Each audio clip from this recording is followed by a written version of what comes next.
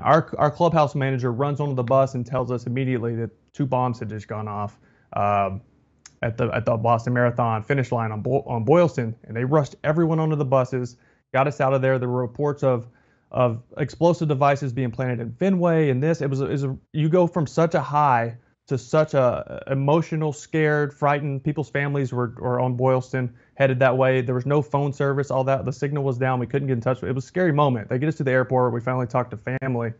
Um, but it was after that moment that that team got together, decided we got to do whatever it takes to win this thing for the city.